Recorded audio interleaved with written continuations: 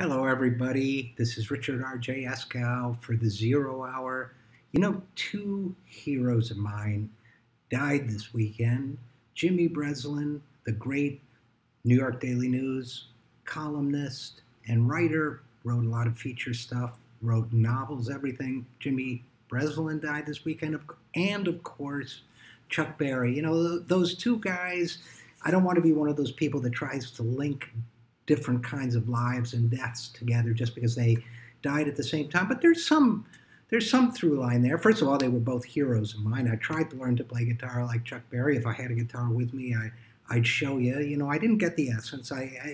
There's a feel there that I think really only Keith Richards got as Chuck Berry did, and even then it was his own take on it.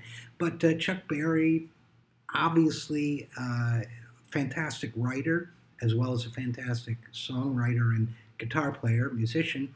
And Jimmy Breslin, tough, punchy, direct, brilliant writer. But both those people wrote about ordinary human beings living ordinary lives because I think they both realized on some level, probably consciously in Jimmy Breslin's case, not so much so in Chuck Berry's, but I think that they both realized that no life is ordinary.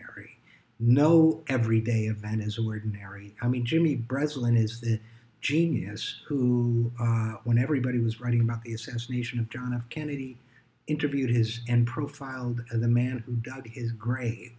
He always had a way of taking on a story in a human way as well as on the broader implications of it. And Chuck Berry, look, I mean, I could recite for you a million Chuck Berry lyrics that were great as poetry and writing. And by the way, the Nobel Prize winner Bob Dylan says he was inspired by him. Dylan's Subterranean Homesick Blues was, according to Dylan himself, based on Chuck Berry's Too Much Monkey Business, and you can certainly hear it. You can certainly make the connection. So, and I always liked Nadine myself, just because it had those great lines. I ran through the crowd trying to get to where she's at. I was campaign shouting like a Southern diplomat and all that, moving through the traffic like a mounted cavalier, leaning out the taxi window, trying to make her hear.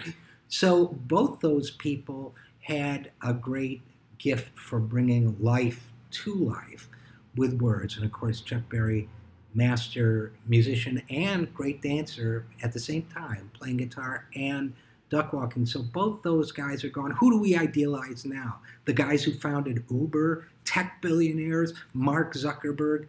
Honestly, it's kind of pathetic by comparison. So I just have a couple quotes that I want to leave you with before we go. First of all, I also want to remind folks of the death of another music great, James Cotton, harp player, singer, band leader. He accompanied Muddy Waters, and the Beatles and Rolling Stones brought Chuck Berry back to a lot of Americans' attentions, brought Muddy Waters to the attention of white rock and roll kids for the first time.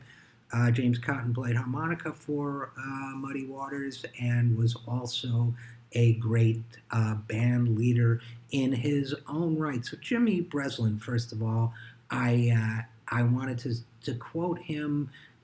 He said at one point, there have been many Jimmy Breslins because of all the people I identified with so much, turning me into them or them into me, that I can't explain there's one Jimmy Breslin.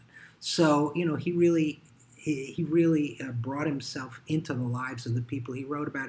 It made me think of the writer Susan Sontag, who said at one point, what I really wanted was every kind of life, and the writer's life seemed the most inclusive. Well, you could say that about Chuck Berry, too. He wrote about young married people, anyway, we're almost grown, say la vie, say the old folks, it goes to show you never can tell. He wrote about the fantasy of a flying Cadillac, a flight de ville, as they called it. That was the song You Can't Catch Me. The guitar player from the old psychedelic band It's a Beautiful Day taught me a different way to play the guitar, like on that, by the way. So a lot of memories coming back with the loss of these two people. And I will close with the words, Jimmy Breslin, who is a practicing Catholic, wrote a book about the sex scandal in the Catholic Church called The Church That Forgot Christ. And he wrote this. Everybody, every writer, I think, when they're writing about something, gets a lot of books on the topic they're reading about. So I'll close with this. Jimmy Breslin wrote in that book, The Church That Forgot Christ. He wrote, as I write, I have beside me stacks of books about Catholicism that become higher each time I go out for a walk and pass a bookstore. Then he explains that the books are dry. The one book, however, I could not wait to read was about Mary Magdalene, whom I believe to be the best of anything Christ had around him. She went to the last mile while all those men ran like dogs. They call her a prostitute, a whore. Some whore, the last person walking with Christ. With any luck, you'll know you're near heaven when you get a glimpse of her telling people what to do. A whore owns half of heaven. That was Jimmy Breslin. A lot of heart, a lot of soul, and we are going to miss him as well as Chuck Berry and James Cotton.